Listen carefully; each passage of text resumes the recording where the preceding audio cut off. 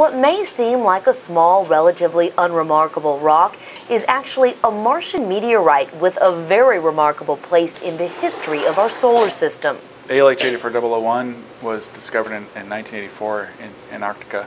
New research out of the University of Houston gives this meteorite a much younger age than earlier estimates by 400 million years. It's unique among the Martian meteorites that have been discovered in that it's about 2.5 billion years older than any known Martian meteorite. Researchers analyzed the chemical composition of ALH 84001 using a relatively new method that had never been applied to the stone. And so we targeted this sample for analysis to better refine its age, but also to understand the sources of the magmas that produced this rock and to relate those to other samples that have been well studied.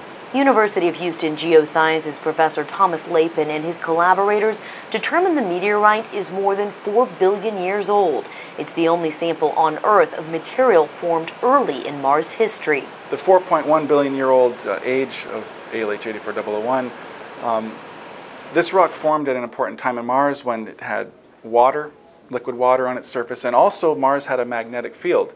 And this stone has been the subject of considerable study because it may have evidence for simple life. Although it's debated, this rock formed during a period in Mars that was favorable to the development of life. Details of the findings are published in the April issue of the journal Science. And what it tells us is that the igneous and volcanic processes that are occurring in Mars now have likely been occurring in the same way for about 4 billion years. Giving us clues not just about Mars, but also Earth.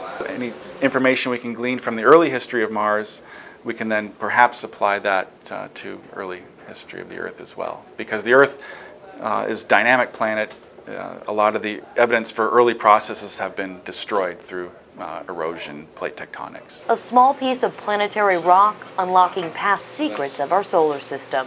At the University of Houston, I'm Sean Lindsay.